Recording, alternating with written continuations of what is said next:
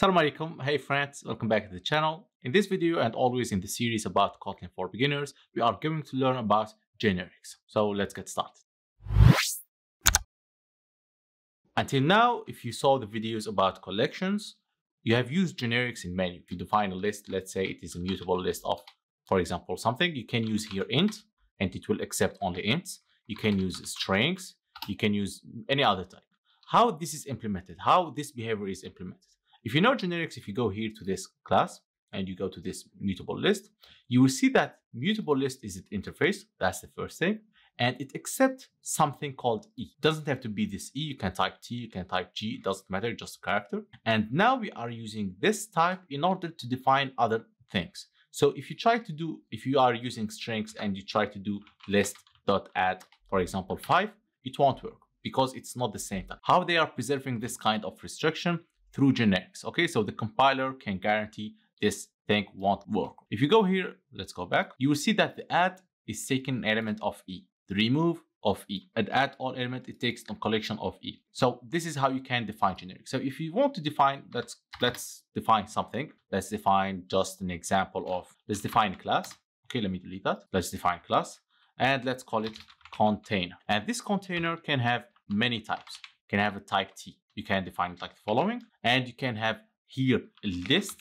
Okay, let me define that list as variable like that, a list, and this list is list of T. Okay, so you can use that T here. Well, you have to initialize this list with list of, and now if you want to add things to that list, to that container, you have to define also a function things, add one thing only.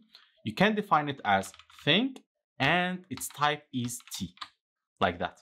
Well, you have to just put it here, and you can add things like that. List.add. This list is only read only, so you have to make it mutable list like that, and also mutable list here. And that way you can add things. You can add thing only if it is type T.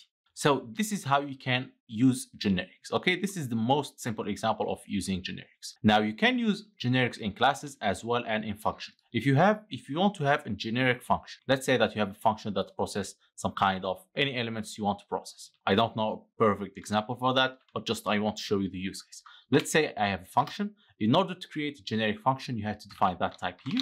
T, you can call it A, you can call it B, you can call it any character. You can even call it something like that. Element. So this element is generic. Okay, and you create a function. Let's call it open something or open element, and it accepts, for example, elements, and in which it is a list of what? Of that element. So this is how you can use this generic. You can even mark it as returning this element, right? You can return, let me just reduce the size a little bit. You can even return the list of that element. So this element is just a generic type, okay? It's not the actual element. So you can put it element like that in order to make it more clear, or you can have type just E here and E here. And like that, you can return, I don't know, you can return some list after processing something. So this is how you can use generic also in functions. Now, something else about generics in Kotlin, you may heard about something called covariant and contravariant things about generics. We will learn about this in the next videos, hopefully. But now I want to show you just something. If you want to restrict this T to a specific class hierarchy, if you want, for example, this T to be used only with person hierarchy, let's say that you have a class called person, and this person have student and professor and everything else. So you can restrict this T to be only for those type. You can use something like that, person, and it will work like that. Let's say, for example, I use the following. I use the number. Okay. So this list add thing will accept only numbers. So if I try to define val container of int, it will define normally.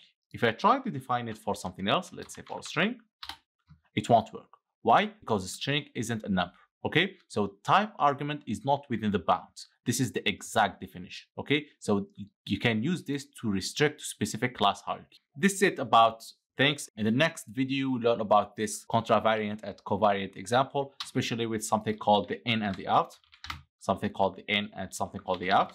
Okay, so we'll learn about them hopefully in the future, in the next video, hopefully. So thank you very much for watching this video. Don't forget to subscribe to the channel as always, and see you in the next videos. Salam alaikum.